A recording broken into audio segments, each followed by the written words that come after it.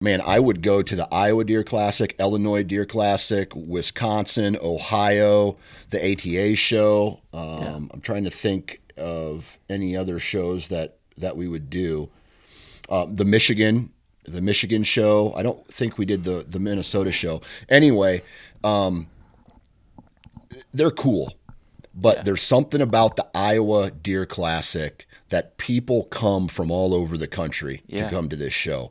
And so it's just the collection. It's a collection of some of the biggest deer in the country in one location, the stories, the products, this is outside of the ATA. I would say there's a lot of industry people there as well. So it's just a great opportunity. If you love hunting big mature whitetails, it's definitely the spot for you.